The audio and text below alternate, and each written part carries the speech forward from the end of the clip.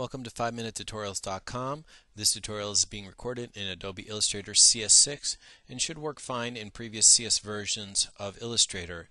I've tested down to CS4 and everything is about the same.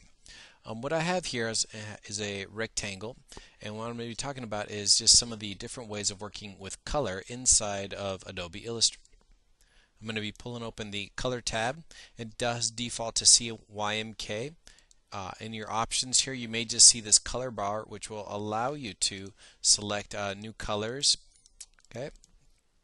Now keep in mind here, you're not seeing the change here because I did have the outline color selected. I'll switch to the fill color, and now you can see it change there. You do need to click the options. The options is the top right hand button on each palette. It looks like a triangle with several lines next to it.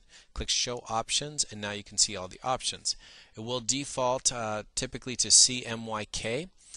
It's a little bit difficult in picking colors if you don't know how to mix in CMYK. I recommend using HSB, which is hue is for color, saturation is the S, and brightness or value is the last slider. It's a little bit easier to actually pick colors that way. You can also pick colors by double clicking the color picker window. That pulls this up here, and it does default to the hue attribute. Notice HSB, that's the HSB sliders that we were dealing with. This becomes your color bar here where you can change that hue. You can click on the saturation, and you can still pick a different color over here, but now this bar here is how saturated, in other words, nice and shiny and real faded down here.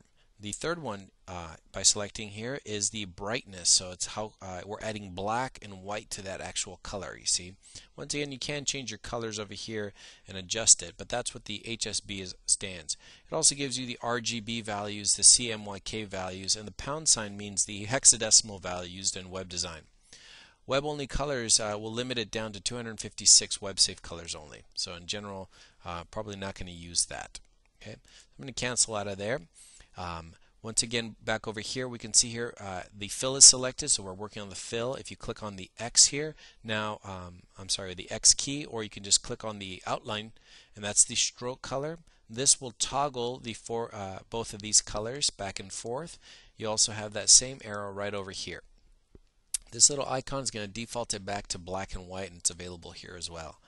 Anytime you add a color, for example, here I've got this outline going on, and I'm going to click on the white here and fill it in. I'm going to click back on the outline, and if I don't want color, I can click the no color. Okay, it's that scuba sign looking thing here.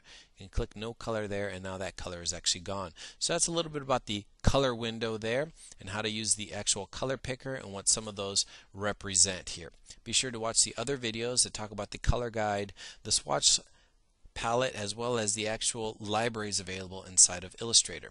Thanks again for watching. This is 5MinuteTutorials.com. If you like the tutorials that we offer, please go ahead and share this with your colleagues and friends.